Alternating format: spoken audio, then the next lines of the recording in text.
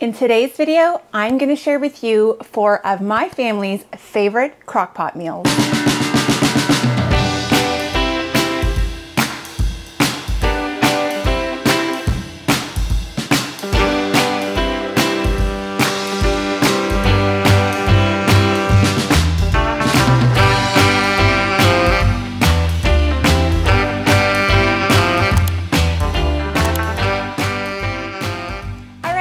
It's Vanessa and welcome back to my channel. I just want to pop in really quickly and have a face-to-face chat with you guys and let you know what to expect in this video. I am going to be sharing with you, like I said, 4 crock-pot recipes that our family loves, that we actually eat, that are easy and budget friendly. First up, for soup, I'm going to show you guys cabbage roll soup. You can make this on the stovetop or the crock pot, whichever is easiest for you guys. I'm also going to show you the tried and tested ravioli lasagna that you've probably seen all over YouTube and Pinterest, but it is delicious.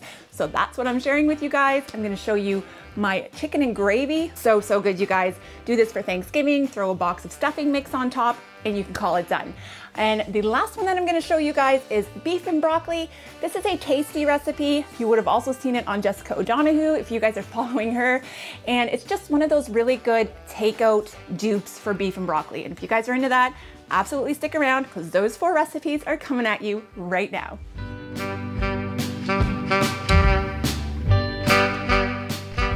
Alright, so the first recipe I'm sharing with you is my chicken and gravy. Now there are lots of these on Pinterest or chicken and dumplings, but I will leave my recipe in the description box down below for you. First, I'm starting with 2 packages of chicken gravy, which I will mix per the directions in my crock pot. Now I'm mixing everything right in the crock pot. If you wanted to do it separately and then pour it over your chicken, you could absolutely do that. I'm just about less dishes. Now I'm also going to combine a can of cream of chicken soup and whisk it together until it mixed up well.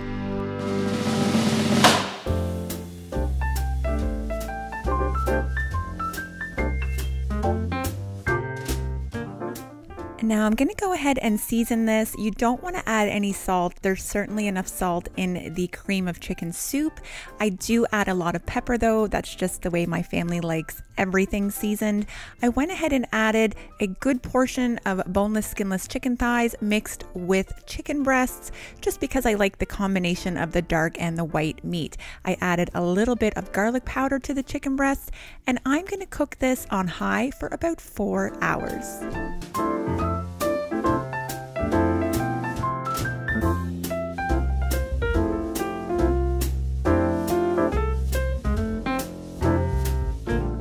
Here is what it looks like at about the 3.5 hour mark.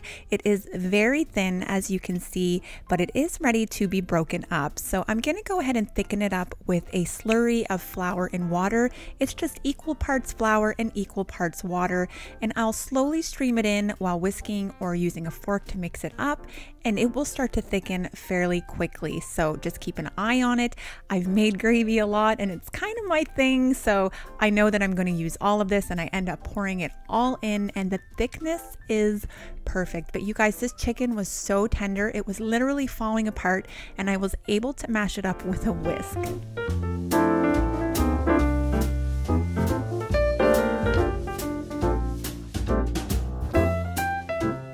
Alright, so we're going to serve this up with some mashed potatoes. Now, if you're new to my channel, I love cooking my potatoes in my Instant Pot, or I should say my Ninja Foodie. If you have an Instant Pot, use that. I use half a cup of liquid, cook it on high pressure for 8 minutes with a quick release.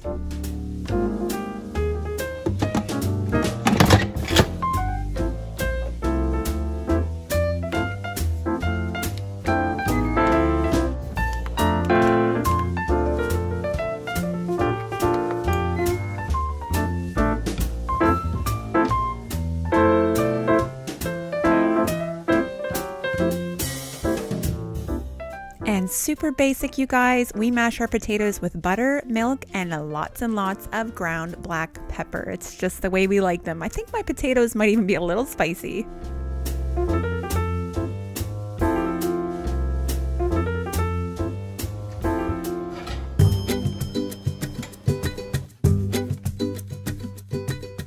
here you go, you guys. It ain't fancy, at least not in my house. I'm gonna scoop up some nice, delicious mashed potatoes and spoon on top the most delicious chicken gravy you will ever put in your mouth. This I almost guarantee you, because maybe you have different tastes than me, but I'm telling you, it is so, so good. I really, really hope, if nothing else, you guys try this recipe.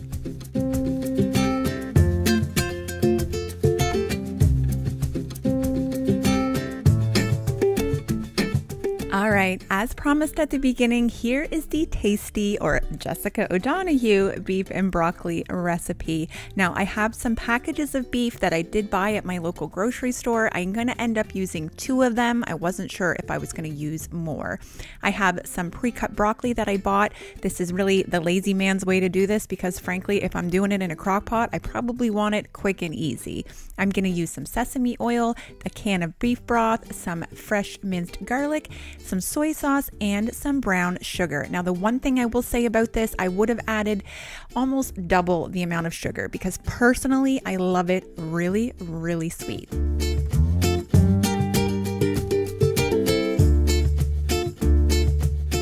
Okay, so first thing I want to say, my crock pot's not dirty, you guys. It's just well loved. I'm going to go ahead and add all of the ingredients. I'm adding the soy sauce, the beef broth. I'm going to add some sesame oil. Like I said, everything's going to be linked down below. Now, some things I did more to Jessica than I did Tasty. So if you want to check her video out, I will link that as well. Now, there's the brown sugar. Like I said, I would probably add a substantial more amount, like another 1/4 cup or something. I'm going to go ahead and mince some fresh garlic. I found this container of peeled garlic and I am in love with it. I don't know that I will ever buy garlic any other way. I'm going to go ahead and whisk all of this together. Now, in Jessica's video, she did add ginger. That's not something that we're a huge fan of in this house. I might have added like maybe a 1/4 teaspoon, but I didn't end up adding any at all. So I'm just going to add all of my sliced up beef right into the crock pot and just kind of smush it down. That's a technical term, and make sure that it's all being hugged by this delicious sauce mixture.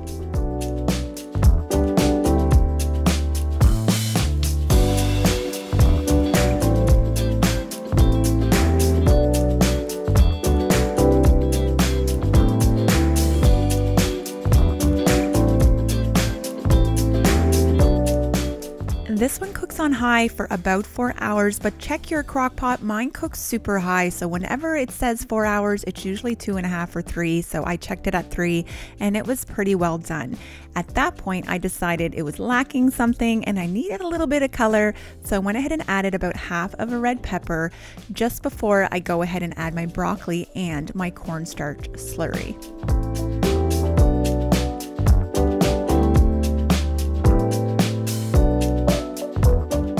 Okay, so now, like the potatoes, I want to show you about making rice in your pressure cooker, your Instant Pot or your Foodie. It is 1 1/4 cups water to 1 cup of rice. 2 minutes on high pressure with a 10-minute natural release.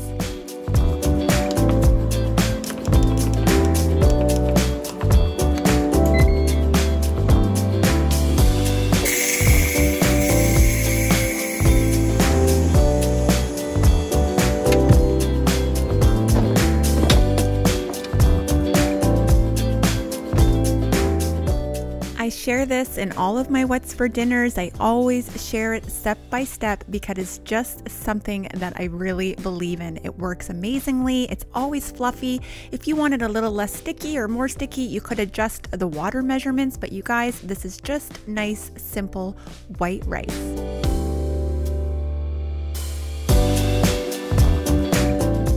It is now time to go ahead and thicken up this beef and broccoli because obviously it's super liquidy at the moment. And all you're going to do, you guys, is you combine, again, same with the flour slurry. This is a cornstarch slurry. Is you're going to mix equal parts cornstarch and water. I like to use warm water just to help speed up the mixing of the cornstarch, but go ahead and pour that all in and then just stir it up. All I used was 2 tablespoons of cornstarch and 2 tablespoons of water.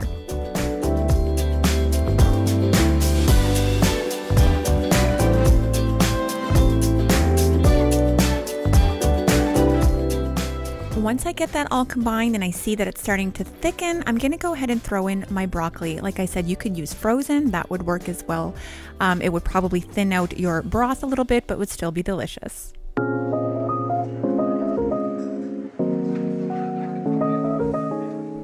Here you'll see I'm just making sure that it all combined really well, and I was noticing it was a little bit thicker than I'd want, and it's not even that it was thicker, it's just that I tried to cram a lot of broccoli in here. So I just added some hot water to thin it out a little bit, but you're gonna see that broccoli is gonna wilt down really quickly and really nicely. Take a look at this, you guys. It is so exciting when I see this because I know how absolutely stinking delicious it is. It's so tender. That beef literally melted in our mouths.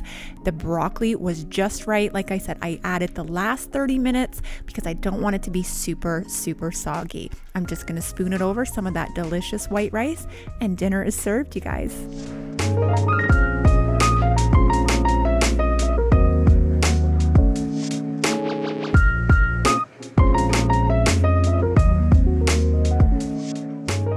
The third meal that I'm going to share with you guys is my cabbage roll soup. Now this is a go-to for me because I absolutely love cabbage rolls. Leave a comment down below if you guys love cabbage rolls. So basically, if I'm too lazy to make them, this is my go-to. Throw it all in a pot and turn it into a soup. I kind of do that with potatoes and stuff too. Loaded potato soup, seafood chowder, all the things I don't want to take the time to cook.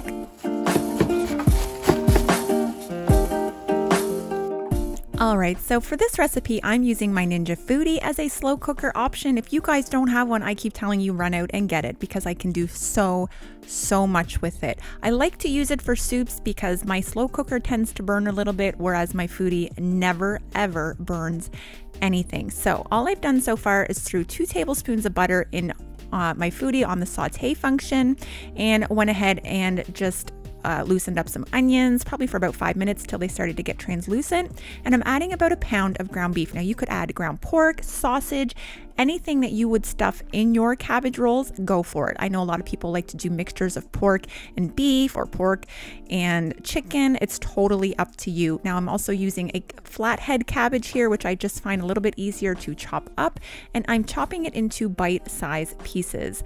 I'm gonna season this up. Again, I will leave all of the measurements down below with some cumin, some thyme, Italian seasonings, and some paprika. I'm also adding, now what you saw there was a can of clamato juice. The big thing is that when I make this, I like to use tomato juice or V8 juice. I didn't have any, so I added clamato. I'm gonna add a can of tomatoes, about 4 packets of beef and chicken broth, about 3/4 cup of rice, and as much cabbage as I can stuff until it is full. Because if you guys know anything about cabbage, it's going to wilt down and it will cook in, and don't worry about it, there's lots of room. All I'm doing is pouring in some water because I added the beef and chicken bouillon seasoning right inside. And I decided to add a can of green beans just because I thought it looked nice and, well, it just felt festive. So I'm gonna go ahead and stir it up until it's all combined. Now the length of time that you cook this really doesn't matter. You could leave this all day in the morning and it would be delicious in the evening. I ended up cooking mine for about 6 hours on high. Like I said, this Ninja Foodi, the slow cooker in it, doesn't cook overly hot or burn anything, so it's usually pretty safe to cook it on high for a lengthy amount of time. But just take a look at this, you guys. Eating this with a piece of bread and butter is literally, I mean, the definition of comfort food. I just can't think of anything else that's more delicious. It is so good. You could add more salt. Now I will say I ended up adding about 2 more cups of liquid to this throughout the cooking process, just to make sure that it had more of a soup consistency than a stew consistency. So do you guys like my little bowl cozy here? My mom, a friend of my mom, sews these and sells them. They're really nice when you're eating a hot bowl of soup. But here it is, you guys. So delicious. I'm telling you, there isn't even any left in my fridge, and we always have leftovers.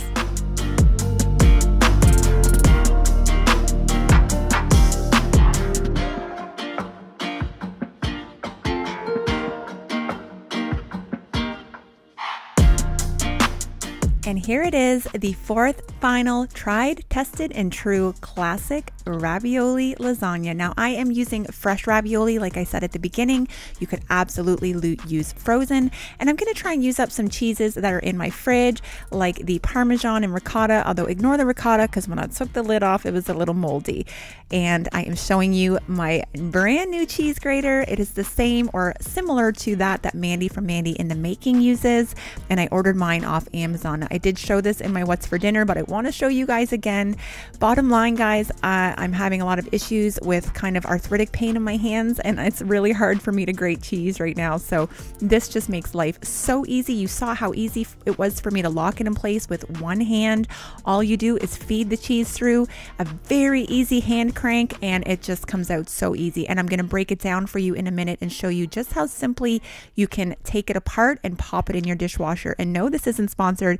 I don't have any links that I earn any commission off of this from. I just really love it, and I think you guys need to have this in your life. I don't like unnecessary contraptions in the kitchen that are too many parts to clean and frankly are more complicated to use than just a simple tool. But in my opinion, this is definitely a good tool, especially if you have any issues with your hands or cramps or anything like that. Absolutely give it a go. I'm sure your kids would love to shred cheese with this.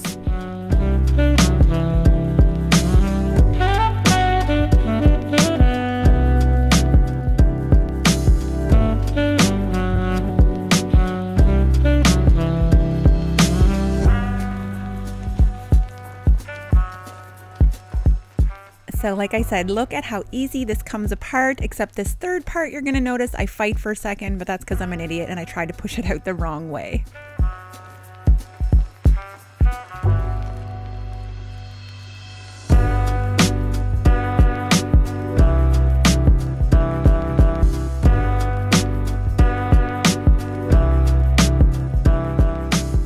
Alright, so it's now time to assemble our lasagna. The first thing I want to do is spray my crock pot. You will be glad you did if you have one like me, because mine sticks, everything burns. I'm just going to add about 1/4 cup of sauce to the very bottom, just like you would any other lasagna, guys, just to kind of lay your first layer of noodles on top of. So the only thing I will say, if you're using frozen lasagna, this is probably going to take more like 4 hours, whereas with me using fresh, it took about 2.5 to 3 hours.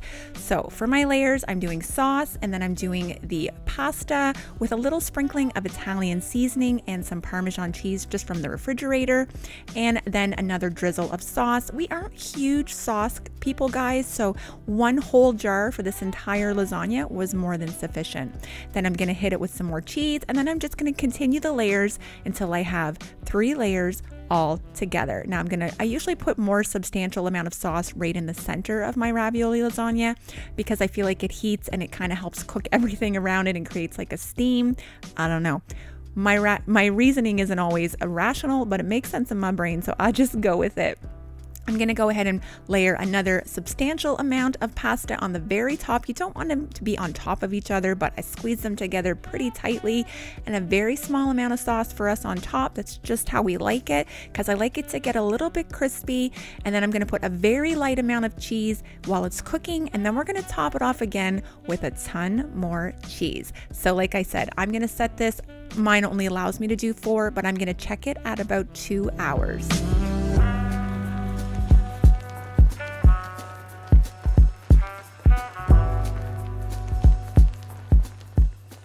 Honestly, this looks amazing already, but I remembered I had this jalapeno Monterey Jack cheese that I had got on my latest Costco haul, and I decided to go ahead and shred some up and throw it on top, and I am so stinking glad I did, you guys. This was so good. Now I am making a point of making sure some of this cheese hits the side of my crock pot, because I love those little crispy bits of cheese when you're making it in the oven, and it kind of replicates if you do it like that in the crock pot. Now you'll see when I took the lid off, I tried to pull it away as quick as I could because you don't want any of the condensation to drip down. You can always throw a towel on there if you'd like, but I've never really found it necessary. And I just topped it up with a little bit of parsley.